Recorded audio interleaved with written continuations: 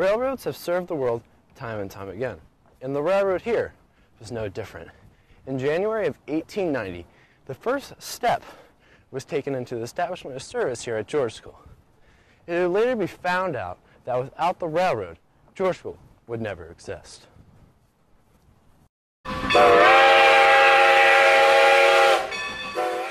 For 107 years, a railroad station was located at George School until 1983. Every day, food and coal would be delivered to the campus to keep it running. The coal used to be put on a trestle, which had coal bins below, which is now used for compost today. School got built here because of the railroad. If you want to build a school in the 1890s, people and supplies are all going to come and go by rail. So you needed to be someplace where there was railroad transportation. There's also an old structure that was the signal to the engineer that somebody wanted to get on the train at George School. This was what was called a flag stop. It's still called that, although there aren't flags anymore. But you'd raise this little flag, a balloon kind of, on a tower, and the engineer would see that from a distance, and that would tell him somebody wants to get on the train. The original station that cost $3,000 was destroyed by a fire in April of 1905 by thieves. The railroad company decided to put a coach on the side until another station would be brought from another station to replace it. The bridge was destroyed in 1904 and was replaced with the steel bridge that is there today.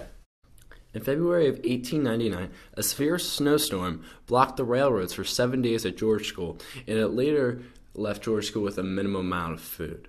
The train out here used to be the way that George School students went to football games when we played ANC, which used to be called Bryn Athyn Academy, or when they came here. Our line goes through Bryn Athyn, Huntington Valley, past Beth Ayres, and it connects at Fox Chase to lines that still operate. The Fox Chase line still operates within Philadelphia.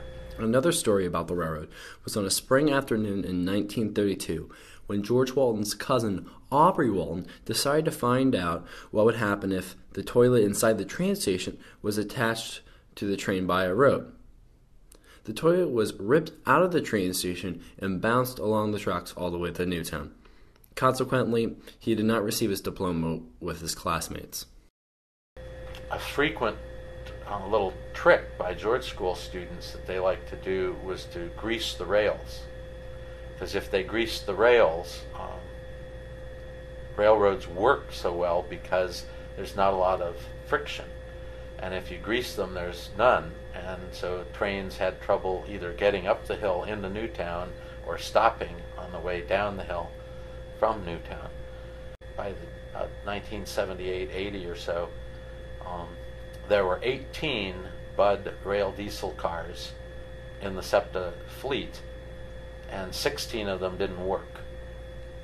And the last two that did work were the ones doing all the travel between Newtown and Fox Chase until literally, at least this is the story I've been told, one day the train was coming out from Philadelphia and the crew operating it realized that some of the brake equipment had fallen off the train, had just dropped off at Beth Ayres, about halfway to Philly.